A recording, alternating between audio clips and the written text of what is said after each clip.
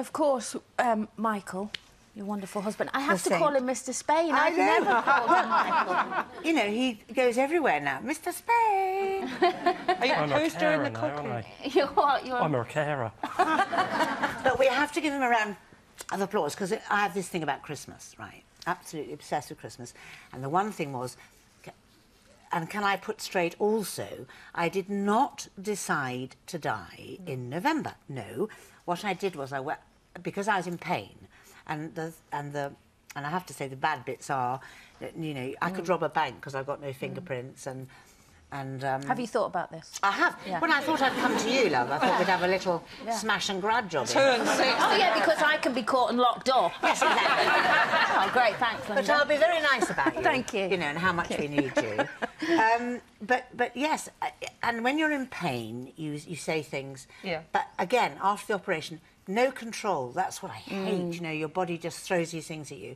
So I went to the oncologist and I said, look, I do not want my husband and my children to remember me ill. I'd like them to. We all know I'm ill, but I want to go. Just, you know, just good night. And so, can I have a little box in which I put the ability to make that decision?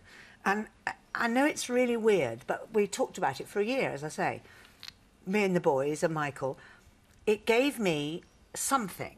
It was a relief to think, well, if all else fails, nobody's going to have a go at me. I'm going to turn around and say, switch off the chemo and let's see what happens. That's the biggest thing. And as I keep saying, how embarrassing if I don't die, because people will think I just did it to sell the book. But isn't the other thing...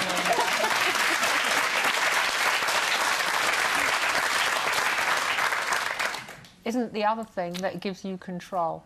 You've kept your dignity. Thank you. You have. Well, coming from Master of, I think. Well, no.